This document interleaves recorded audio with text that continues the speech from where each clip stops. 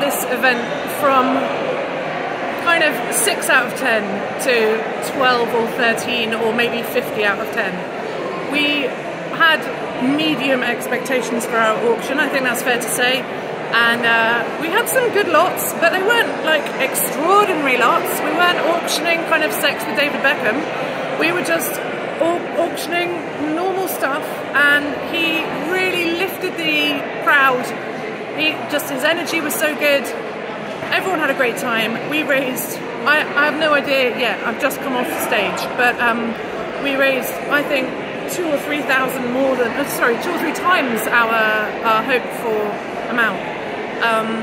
It's just amazing. I'm walking on air a bit, so it's probably not the best time to interview me, or maybe it is. But yeah, I highly recommend Kevin.